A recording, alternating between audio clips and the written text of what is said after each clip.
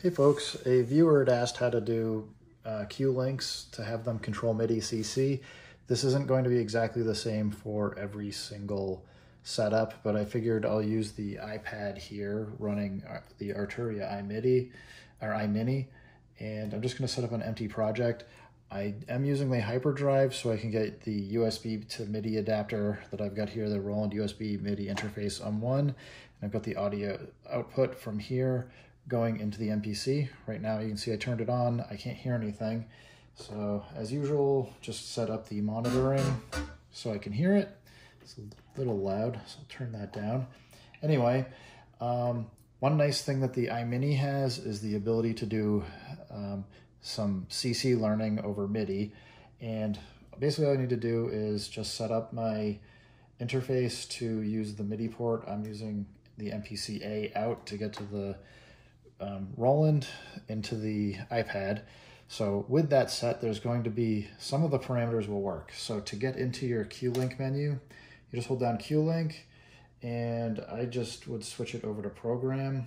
I'm gonna hit the Q-Link edit just so I can get the menu here. It might be, I know the angle's a little hard to see. I'll try and take some pictures and put them up on the blog.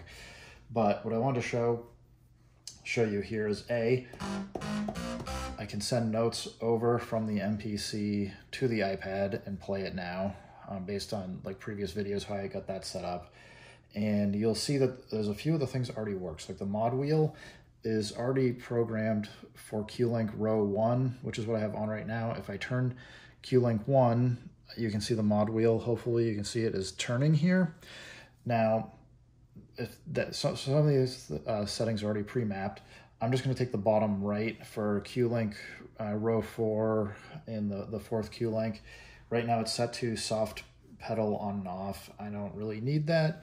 So what I can do here is open up the Connect menu, touch MIDI, and then this app has what's the MIDI Learn, so I can tap it. And you can see here there's all kinds of things that are already mapped. I just want to change the oscillator pitch, I guess, for this. So I'm going to do that, and I rotate the knob, and it might be a little hard to see here, but I'm now using Midi CC 67, which was the soft pedal on and off, to be able to control that parameter. So you can change in the menu, your parameter menu, to any Midi CC. So I mean, I can change this up to Midi CC 104, for example, is what I just selected. And I still have this set, so if I turn the knob, it will again just start turning it. Now if I go done, hopefully you can see here, but this knob is turning as part of the patch. So you can come in, you've got your 16 Q links, and you can map them to whatever you'd like for adjusting parameters on your iPad applications as long as it supports it.